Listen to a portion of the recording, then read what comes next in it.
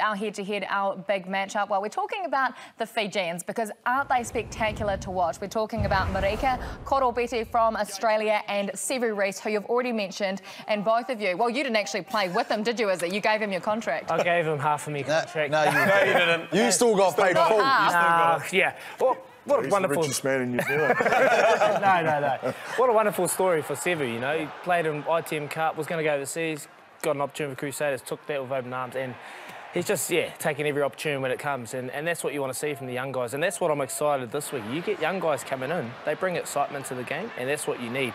And Marika, he's just a solid player coming from league, just runs good lines, runs hard, tackles hard.